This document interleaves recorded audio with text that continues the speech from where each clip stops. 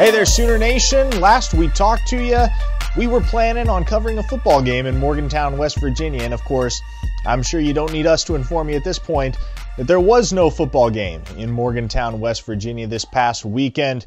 John, Oklahoma had plans to travel up north to take on the Mountaineers at Milan Pushkar Stadium. Lo and behold, the Mountaineers have to pause football operations due to a COVID-19 outbreak. And for the fifth time this season, Oklahoma has an open date. That's crazy. Isn't that crazy? I'm first off, let's talk about me, since this is my podcast and your podcast. Let's talk about me. All right. I'm so disappointed. I don't get to go to Morgantown this year. My wife asked me yesterday, so are you disappointed? And I'm like watching college football on TV and laying around the house. I was like, I'm a little disappointed. It's always a fun trip for Oklahoma, for anybody in the Big 12, to get to go to Morgantown, fly into Pittsburgh, drive through the mountains, hang out in a mountainous city with some crazy moonshine drinking folks. But not this year. I exchanged some emails with some people that are like, we'll see you in 2 years. I'm like, golly, that stinks. That is John Hoover. I am Parker Thune, and you are listening to and or watching, depending on the platform, the SI Sooners podcast, which we do twice a week for your listening and or watching enjoyment. And of course, we focus on all things Oklahoma athletics, which of course at this time of year is a lot of football.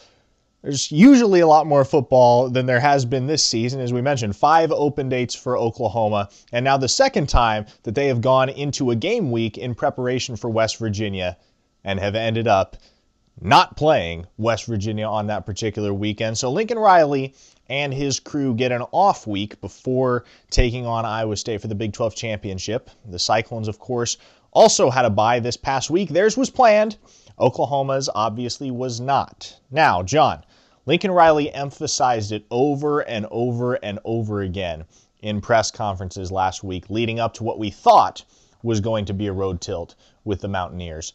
He said, we need to play games. We need all the experience we can get right now. We need our guys in game situations in order to be ready for that grudge match against Iowa State when we walk into AT&T Stadium and take them on in Jerry's World on December 19th.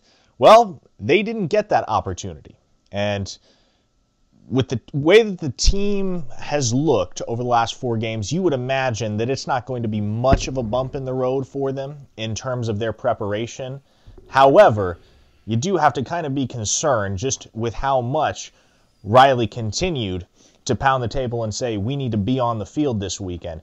You got to be somewhat concerned that they didn't, in fact, get to be on the field this past weekend. Yeah, Parker, their last time out was not very sharp against Baylor. So, and we're talking offensively here, first of all. But man, I think that's got to be a concern, because the way you described it is exactly right. Lincoln Riley basically pounded the table and said, this is a game we have to play. We have to get better. We have to get sharper. We have to work on the things that we didn't do right against Baylor, coming off a little bit of a lull. So now you go off of that into practicing for most of the week against West Virginia, only to learn that you're not playing West Virginia. You've wasted half a week. Meanwhile, Iowa State has been practicing for Oklahoma. They've been game planning and prepping for Oklahoma for 2 weeks. So a little bit of a disparity there. Sooners a little bit behind the 8 ball. I think Oklahoma has been the last half of the season playing at a higher level than Iowa State. But man, look what Iowa State just did to West Virginia. 42-6, just dismantled them in Ames. This is something that I would think is a real concern for Lincoln Riley and for the Sooners, especially coming off of heavy COVID numbers the week before that got bumped when they had to cancel, when OU had to cancel. Your offensive coaching staff has been a little bit decimated. So yeah, it's so herky-jerky, and it's so start and stop that I don't know. I don't know what the answer is. And I think Oklahoma's going to try and put their best foot forward on Saturday. Good luck with that. It's going to be tough. Now, John, as our regulars are aware, we do these podcasts Wednesday and Sunday. Now, we found out that the game was canceled Thursday morning. So, of course, we haven't gotten a chance to discuss it here on the podcast as of yet. But just about an hour after the game was officially canceled per both schools and the Big 12 on Thursday morning, you got the chance to catch up with Lincoln Riley along with a few other beat writers and get his reaction to the news. And one of your colleagues on the beat, John, one of our colleagues, I should say, asked Lincoln Riley what he would do if Ryan Day and Ohio State called and asked if they would like to schedule a game for that coming Saturday. Riley's answer was very short, very concise, very simple. He said, we would play.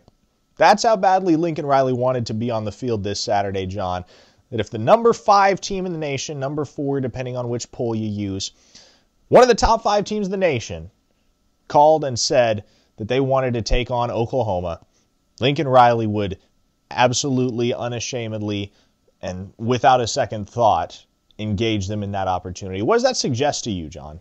A couple things. One, David Littlejohn, the equipment manager, was on his way, had the big truck. He had the OU 18-wheeler rolling down the highway, and had to turn it around I think in Terre Haute, Indiana, around there, somewhere in Indiana. And, Columbus is just about 4 more hours up the road. So maybe they would have gotten on a plane and flew to Columbus instead of Morgantown. Probably not, if you think about it. The reality is this. The Ohio State and the Big Ten can't play out of conference games this year. That's the rule they made. They would probably amend that rule for the benefit of Ohio State. If Ohio State called Kevin Warren, the Big Ten commissioner, and said, we need to play a game against Oklahoma, he would probably relent. But the reality, such as it was on Thursday, was this. You ask a college football coach, what if Nick Saban calls and wants to play? What if Bill Belichick calls and gets the old gang together, Gronk and Tom Brady and Randy Moss and all those guys, and they want to play like in 15 minutes? What are you going to do? A college football coach, especially one of Lincoln Riley's stature, is going to double up his fists and roll up his sleeves, and he's going to look right in the camera, and he's going to say, we would play, knowing full well that there's 0% chance that he would actually play. That's kind of what happened the other day. Yeah, what's Lincoln Riley going to do? What would you do if Ryan Day called? What's he going to say?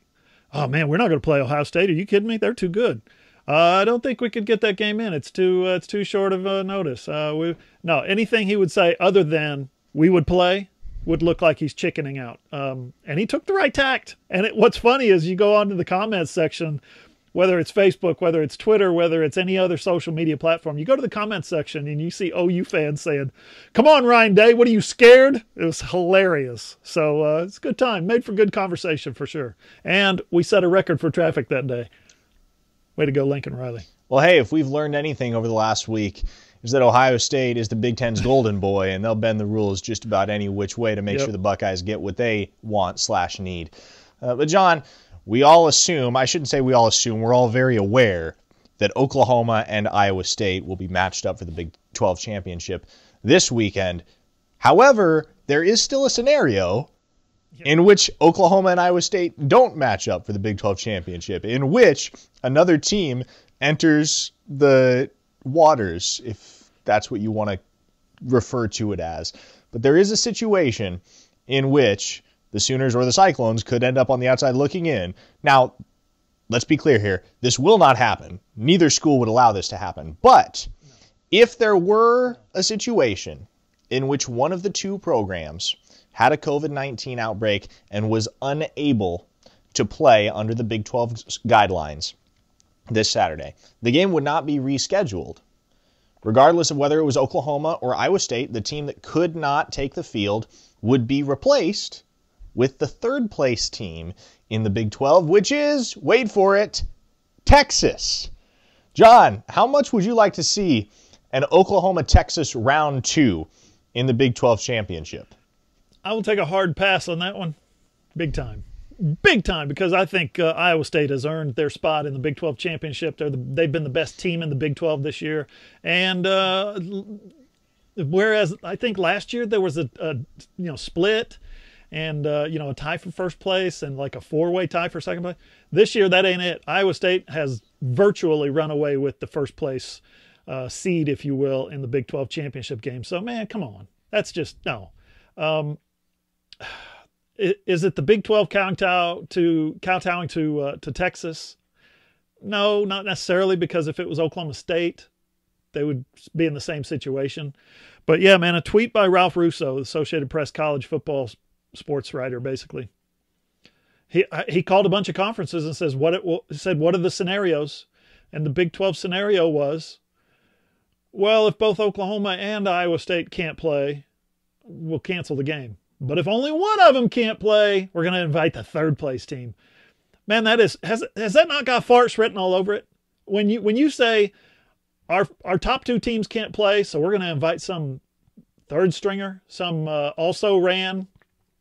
I know win, place, and show, but in this case, you're an also ran. You don't place in the money in the championship game. You are an also ran, and you do not deserve to play in the championship game. What you do, Big 12, is you declare one of those two teams. Basically, you call it a no contest. I'm sorry, you take your financial hit, whatever the total number of dollars is that you stand to make off of this from TV and attendance and marketing and branding and all that other stuff.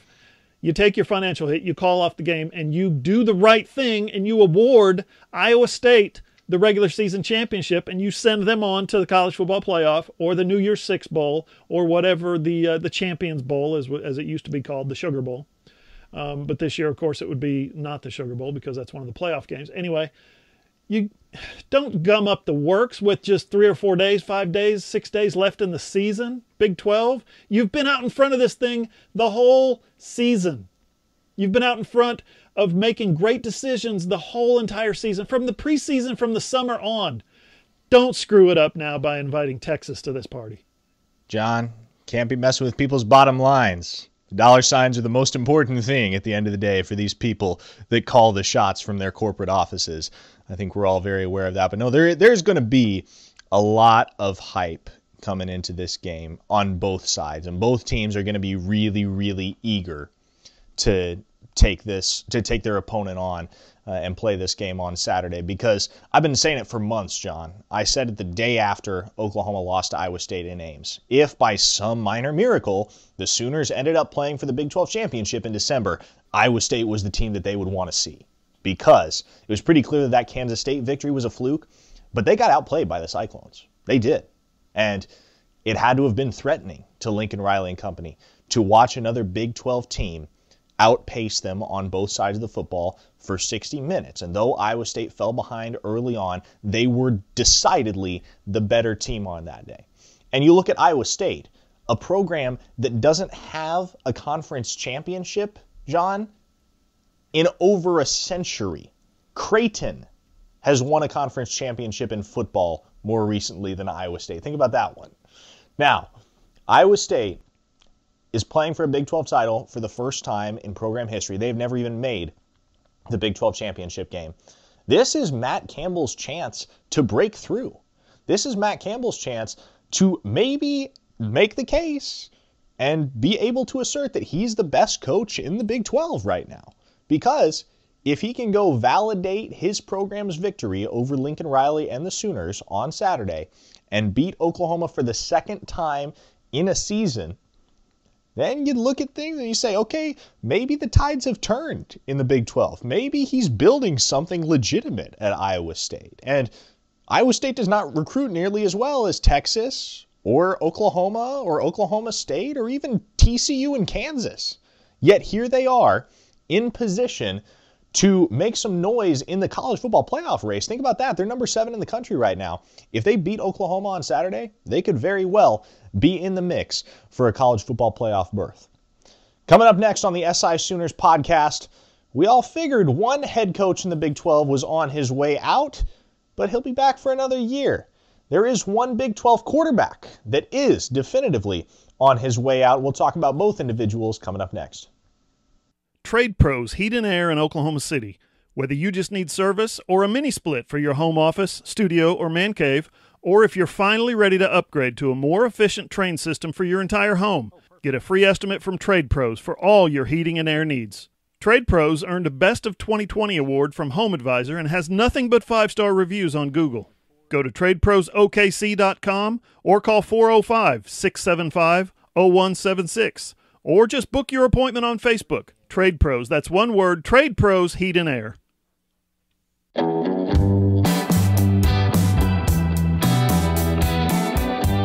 you want to hit either John or myself up on social media, he is at John E. Hoover on Twitter. I am at Parker Thune. You can follow John on Facebook, John E. Hoover Media. I am on Instagram, if you're into that sort of thing, at Parker Thune as well. And of course, you can follow all Sooners on Twitter at all_Sooners. You can check out all the content that we're pushing out on a daily basis on allsooners.com, a Fan Nation affiliate and part of the SI network. Did I say that right, John? Did I get the new spiel down? You said it right. Perfect. Absolutely. You said it perfectly. Yeah. SI, All Sooners, Fan Nation, we're somewhere in the middle of this love triangle, I suppose. But we are cranking out stories, cranking out videos, cranking out podcasts every single day for you over on allsooners.com. So check it out, especially leading into a big week for the Sooner football program as they pursue their 6th consecutive Big 12 championship. Now, John, as the Sooners, as I mentioned, go for Big 12 championship number 6. Well, it's a lot more than 6, but 6th in a row. Their chief rival down south of the border, the Oklahoma-Texas border, that is, south of the Red River, Tom Herman and the Texas Longhorns, we just discussed it. They need one of the teams to be ineligible due to COVID-19 guidelines to have a chance to play for the conference championship, which isn't happening. So, for the 4th time Herman, in 4 years, he's gonna send Typhoid Mary to Norman, is what he's gonna do. Texas fans are no doubt rooting for COVID-19. That's what 2020 has come to. Now, Tom Herman, there was a lot of rumors swirling about his job security after they lost to Iowa State the day after Thanksgiving.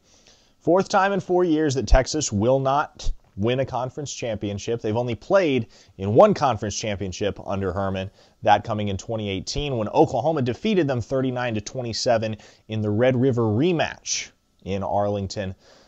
December 1st, I believe, of that year, December 1st, 2018, the Sooners exacted their revenge with Kyler Murray at the helm. But that's the closest that Herman has come to leading Texas to the proverbial promised land. They would not have made the college football playoff that year, but they would have made a New Year's Six Bowl as the automatic rep. Of course, they ended up making a New Year's Six Bowl anyway and defeating Georgia. But Tom Herman has underwhelmed, I think, in the eyes of the Texas fan base. And there were quite a few people across social media and elsewhere, quite a few people in the Texas camp that wanted Tom Herman gone after that loss to Iowa State. Well, Texas Athletic Director Chris Del Conte came out over the weekend and essentially said Tom Herman is our coach in 2021. It'll be the last year of his contract, so it's a prove-it year for Herman. Either he turns this ship around or he's gone 1 year from now. John, what do you think of the decision to bring Herman back when it looked for all the world like this program was going in a different direction with their head coach? Yeah, man. Texas, we've talked about this before, Parker, and that is Texas doesn't pay $5.5–6 million a year to its head coach to go 31-18, which is what he is right now, and 1-4, I think, against Oklahoma. So yeah, that's underachieving if you're the Texas coach, no matter who you are. So bringing him back, I don't think was Chris Del Conte's first option, like his plan A. I think his plan A was to bring Urban Meyer in. You see all the reporting coming out of Austin that had conversations with Urban Meyer, not necessarily an interview with Urban Meyer.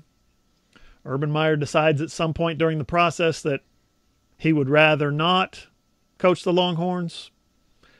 He talked about assist, apparently, or those around him, maybe I should say, talked to the reporters out of Austin about assist on his brain. You know, he's retired because of health reasons a couple of times now. I don't know. Maybe he's waiting for a better job that is not going to take such a toll on him. Maybe he knows that being the head coach at Texas is going to take a toll on his health and his family. Maybe he knows that the culture is broken at Texas and that being there, yeah, he could probably turn it around, but is it really worth it? He's kind of got his legacy going, you know. National championships at multiple schools. He's Urban Meyer. He's Urban freaking Meyer. Does he really need to take on the Texas job? I mean, you know, Fox is paying him some pretty good money to sit in that studio and not coach football, and he's really good at it. You know, a lot of pundits, a lot of media critics are saying that he's really good at it. I think he brings a lot to the broadcast. Maybe he's just gotten comfortable. So no Urban Meyer. Scratch that one, Chris Del Conte. What is plan B? You going to go out and get one of those mid-major coaches who's having a 9-1, 10-0 season? Are they going to cut the mustard at Texas? Just because the guy's doing great. Luke Fickell at Cincinnati, is he going to be able to roll it over and kick some real butt at Texas? Is he going to be able to take it away from Oklahoma? I don't think there's a lot of guys who can do that, who could step into that job in that town for that university and work for that fan base and end up kicking Lincoln Riley's butt and pushing the rest of the Big 12 back. Since Colt McCoy got hurt in the national championship game in 2009 at 2010 January season, hurt his shoulder. Since that time, Texas has the 7th best record in the Big 12 conference. Does Urban Meyer want that? No, but Tom Herman does, and so it's on Tom Herman's plate. By the way, the comment from Chris Del Conte, who just take a couple steps back, he goes out of his way during the regular season to compliment the women's basketball coach, the volleyball coach, the swim coach during the season. Boy, what a win for our team. Boy, what a performance by our coaching staff. Boy, he's the biggest Texas cheerleader there is, and he should be. Radio silence out of Chris Del Conte regarding Tom Herman the last 4 or 5 weeks of the season. It's just bad karma all the way around, man. It's bad juju. And for him to come out and put that commentary out, that one little paragraph that says Tom Herman is our coach. Not Tom Herman will be our coach in 2021. Not Tom Herman has a contract and will be here through the life of his contract. No, Tom Herman is our coach. Yeah, okay, I got that off the website, CDC. I got that off the website, okay? Didn't need you to put out a commentary to say that Tom Herman is your coach. What a weird situation. And you know what? It's typical Texas. If there's drama, if there's weirdness, if there's people walking around like, what the hell is going on? Then it's Texas. Now, Del Conte's statement, as you noted, John, for a guy reaffirming his commitment to his head football coach, it was about as non-committal as it gets. Now, Interesting news out of Waco this morning. Charlie Brewer, the senior quarterback of the Baylor Bears, who lost his job, supposedly, it appears that way, yesterday in a completely one-sided loss to Oklahoma State. That game was never close. But the Bears rolled with Jacob Zeno for the second half of that game. It looks for all the world like there's no room for Brewer anymore, with Zeno a fan favorite and Kyron Drones coming in, one of the best quarterbacks in the 2021 class. So Brewer's kind of the odd man out, even as a senior, and even given all that he's done as a Baylor Bear. And let's give Charlie Brewer his due here, John. That guy came to Baylor in the wake of, and I mean the thick of, the aftermath of the sexual assault scandal that rocked that university. The football program was in a very, very bad place. His freshman year, they went 1-11. It was Matt Rule's first year as head coach. And then those two, in conjunction with each other, Brewer and Rule, led one of the most dramatic and most remarkable turnarounds that we have seen from any program at the collegiate level over the last few years. They went from 1-11 to within a whisper of a college football playoff berth in 2 seasons. And obviously, Brewer was never the most prolific passer. He was never the most efficient guy. He was never the guy that was going to throw for 400 yards and 5 touchdowns and put the team on his back to carry you to a victory. But he was stable. I say was. He is a stable quarterback who doesn't make a whole lot of mistakes, and he plays hard-nosed football.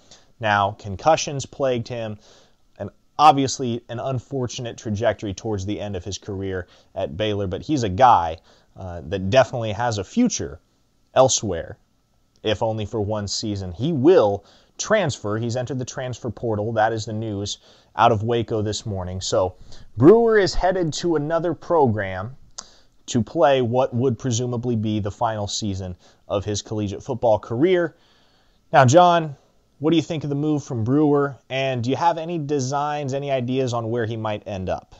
This caught me by surprise, honestly. I watched that game yesterday, and you heard the commentators during the game talk several times about Charlie Brewer coming back for another year next year, a second senior year.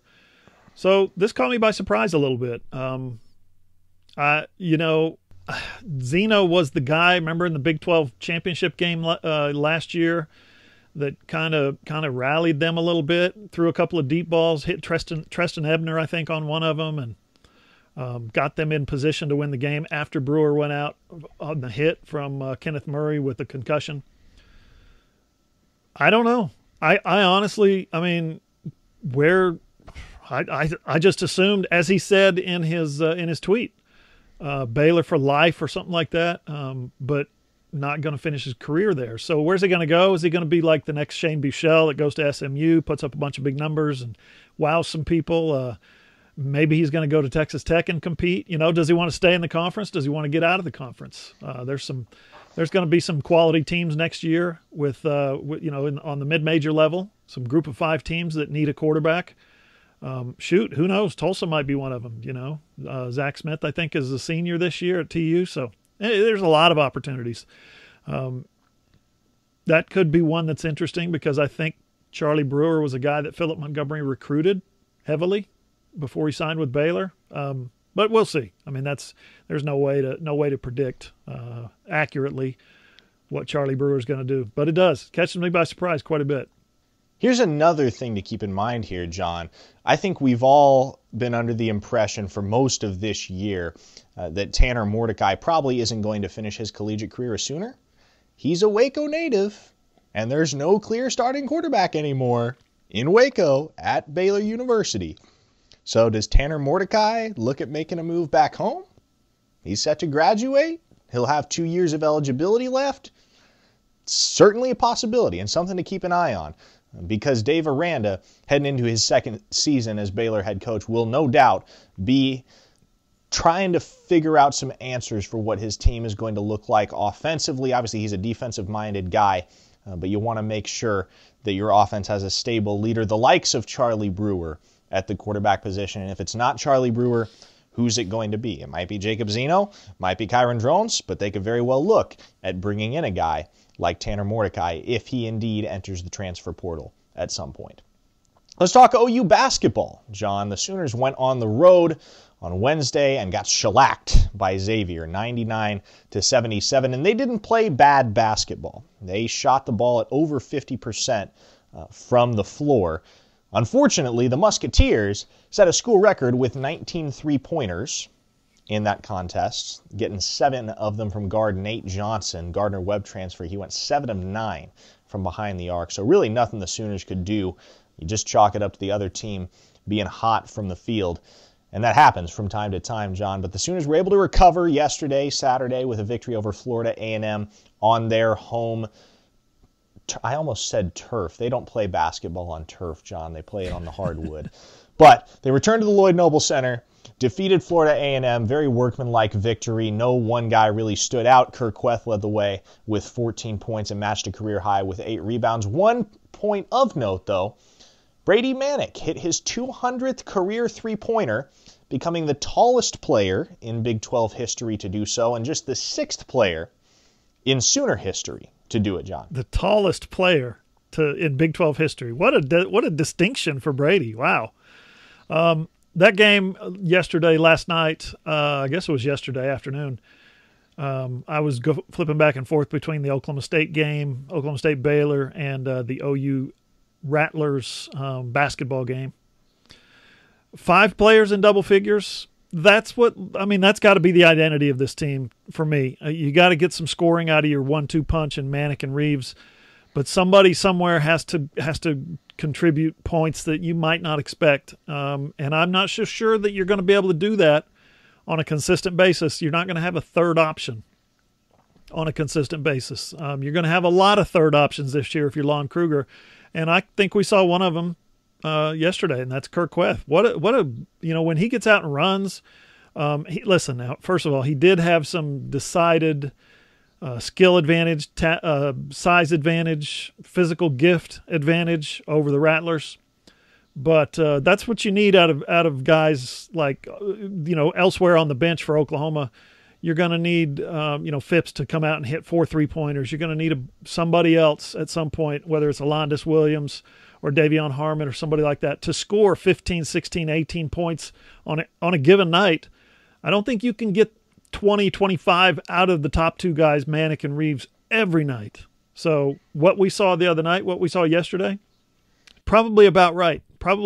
Get five guys scoring, spread it around. You win easily. It's not a big, huge, a 30-point win or something like that. So there's not a lot of stress in that game. There's going to be games coming up though, where you're going to be a little more stressed and you're going to have to narrow that down, who that third option and fourth option are going to be. Next up for the Sooners is another home date with Oral Roberts. That comes on Wednesday. National Signing Day is also on Wednesday.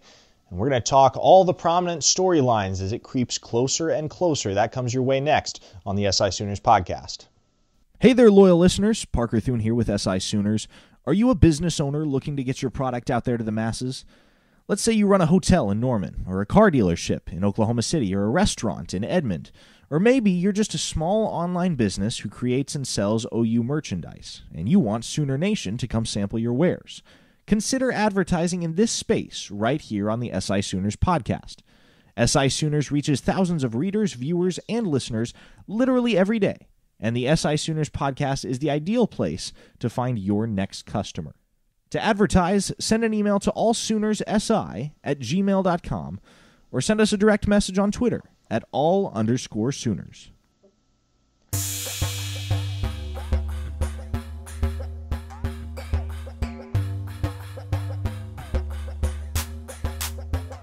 John, before we jump into some recruiting talk here on the SI Sooners podcast, let's make mention of this. The women's basketball team for the Sooners took the court each of their last two games, Thursday and then this afternoon against Texas State, with 6 players, and very nearly went 2-0. They traveled up to Fog Allen Fieldhouse on Thursday, down their 2 starting forwards in Mandy Simpson and Maddie Williams, and very nearly toppled the Kansas Jayhawks. Kansas eventually pulled away late to win that contest, but they played with 6 again today against the Bobcats of Texas State. Came out victorious there, 52-40. That's impressive, John. What Sherry Cole's team was able to pull off is impressive, because to get through an entire game, not only to get through an entire game, but to win a game, and to play as well as the Sooners did in each of those contests with only 6 players, got to tip your cap to those ladies. Absolutely. 6 players. You know what that means, right? 6 players. In basketball, you play with 5. You got 1 sub. You got to play a 40-minute game with 1 sub, and they did that back-to-back games. So hats off. Sherry Cole said the other night, I couldn't be more proud of this team. She said, I think it was more along the lines, I couldn't be more proud of the 6 players that are out here. Wow. Gabby Gregory scored 22 the other night. I think she had 16 today. Listen, OU's taking a beating on the floor and in the headlines and in the fan base for the last 3 or 4 years, and probably rightfully so. Their recruiting has dropped off. Their talent has dropped off, but they're fighting. And to me, I'm not trying to be, Joe cheerleader here. I like to see a team that's scrappy. I like to see a team that fights. I like to see a team that doesn't back down. And this OU team, listen, Sherry's right. They're not backing down. They're fighting through this thing. So 6 players, that's not good. That's not ideal. But if you go 1-1 on a week when you only have 6 players available, that ain't too bad. All right, John, let's jump into recruiting, and let's start with what we had on Friday night, the commitment from Emeka Egbuka, the number 10 overall prospect in SI All-Americans 2021 class rankings, and the number 1 overall wide receiver. Now, John, we knew it was going to come down to Ohio State and Oklahoma. Last we podcast, I told you that I was confident it was going to be Oklahoma, although I didn't really have definitive word one way or another. But my belief was that he was going to commit to Oklahoma. Lo and behold, he commits to Ohio State. And let me tell you, John, I heard about it on social media from the Ohio State faithful. They are merciless because they dug up that tweet where I said I believed that Emeka Egbuka was going to commit to the Sooners over the Buckeyes, and they had a field day with that one. I tell you what, I fielded a lot Yeah. of not so nice DMs and comments and various other messages across many social platforms. They dug me up on every social media platform, John. I give them props for being so thorough. Man. But the Buckeyes land Egbuka. They're resourceful. Oklahoma denied an opportunity to reel in a fourth high-profile wide receiver in this 2021 class. Of course, they have Mario Williams, they have Jalil Farouk, they have Cody Jackson, and you figure Billy Bowman gets some time at wideout too, although he is committed as an athlete. Sooners also lost out on Remington Strickland, the center out of Texas. On Friday night, he committed to Texas A&M just about an hour before Egbuka made his announcement. Now, as we head into National Signing Day, John, there's really not a lot of intrigue. You look at the 15 commits that Oklahoma already has on the books. None of them really seem like they're going to waffle one way or another. You look at those 15 guys and say, okay, they're solidly committed. You know, you got Bryce Foster's decision on the 18th. You got Kamar Wheaton's decision on the 23rd. Tristan Lee and Jardin Gilbert commit in January. So really the only guy hanging out there that you wonder about, and you're not at all sure, I don't think any of us are sure at this point where he's leaning, is Savion Byrd, the offensive lineman out of Duncanville, who is committing on National Signing Day. He will announce in a televised decision. Oklahoma, LSU, Auburn, and SMU in the running for his pledge. John, you got any idea what Byrd's thinking, and what kind of a player could Oklahoma be getting in Byrd? How big would he be for this class should he commit to Oklahoma? Before I talk about Savion Byrd, I'm going to have to back up, Parker, and tell you that, man, I should have told you to brace for the storm when you said Oklahoma was going to get a recruit over Ohio State, just in case he chose Ohio State. I think the 24/7 guys had him as a 90% prospect most of the week going to Ohio State, their crystal ball. I get that. But, Parker, all the years I wrote for the Tulsa World, I think one of the all-time most trafficky days, one of the biggest spikes we ever had in traffic, online traffic, was the blog that I wrote. Okay, so I've been a Heisman Trophy voter since 1998.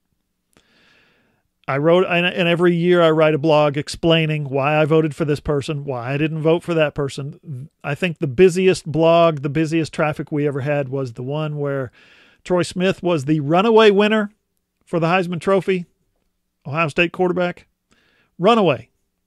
And I wrote a little blog column explaining why I didn't vote for him, why I didn't even have him on my ballot. Oh my God, the Ohio State people came after me. I thought I got like death threats for not voting for Troy Smith. There was nothing fun about it. There was nothing in jest. It was, I hope you die. I hope everyone you know dies. Don't ever come to Columbus because we will kill you. It was serious. It was bad. So the Bucknuts, I should have told you, will be out in force if you're predicting Emeka Egbuka will go to OU instead of Ohio State. That kind of stands up for anything football-wise. I don't know, man. I can't get a read on Savion Byrd other than, when I sat down with him for almost a half hour back in August, and I thought he was a lock for Oklahoma. That was still early in the recruiting process, I guess, for him. Still, when you start measuring in unofficial visits and virtual visits and whatever coaches get their fingers in you kind of thing. Sounded like he was going to Oklahoma, and I would have bet a lot. I would have bet a lot when I left that interview that this kid is going to Oklahoma. He sounded like he loved OU. He's from North Texas. He's a guy that he comes from Georgia now, but he relocated to North Texas, and OU started showing him some love, and I think he started showing it back. He's a guy that he's going to, when you listen to what he says, and you listen to the way he says it about the team, about his recruitment, about the virtual stuff, about his family, about the commitment that he's going to make to a school and vice versa, you get the sense that he's going to make somebody a really, really good offensive lineman. So 4 or 5 years down the road, somebody's going to be very happy. And I think there's going to be a few teams that are disappointed. I still think it's OU. I do. And I have nothing to go on other than my early conversation, but man, he sure seemed solid to OU at that time. And I know things change, but we'll have to wait and see. things certainly do change, John. Now, I can say most certainly that Savion Byrd will not be committing to Ohio State. Now, Buckeyes fans, if I turn out to be wrong, you're more than welcome to come at me again. Some. But it does not look like Savion Byrd will be a Buckeye. We know that with some degree of certainty. Now, we will have signing day coverage for you all week, but most specifically on Wednesday for you over on allsooners.com. All day long, John and I will be pushing stuff out, keeping you updated on the Sooners signees, who signs and when, taking a look at the guys that are still question marks. Of course, Byrd really the only legitimate question mark. Who knows? Maybe the Sooners pick up an extra commit or two. Maybe they lose a guy or two. There's no telling once signing day rolls around, but that's why we will be on top of it all day long for you at allsooners.com. I'll add this too. Wait until you guys see the stuff that Parker has been doing. He's been in on this recruiting since he joined the staff in March. He has been compiling some serious work on these recruits. I can say this, you guys are going to love it. You're going to love the recruiting, the National Signing Day package that Parker has put together. It's big time. You can listen to the SI Sooners podcast wherever you get your podcasts, whether that's Apple Podcasts, Spotify, Google, Apple Music, I believe, not at all sure. I don't know. There are so many podcast streaming platforms these days, it's hard for me to keep up, but just know, whatever podcast streaming platform you use, there is a great probability that we are on it thanks to John's fantastic work on pushing us out there. And of course, you can watch the SI Sooners podcast if you prefer the YouTube route. You can go to John's channel at John Hoover Media on YouTube to take a look at us over there. And of course, stay up to date all week with us for National Signing Day coverage and so much more with the Big 12 Championship just days away. For John Hoover, I am Parker Thune. This is the SI Sooners podcast. We'll see you next time.